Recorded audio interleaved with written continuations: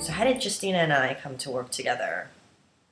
Well, I went looking for her. And I feel like I've been kind of going through a spiritual boot camp of some sort.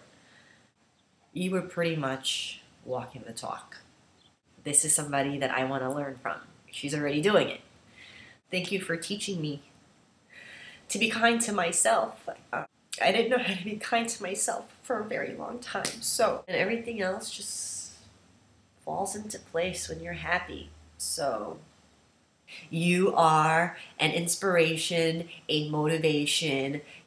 You're amazing. And I'm glad to know you. And I'll see you soon. Bye.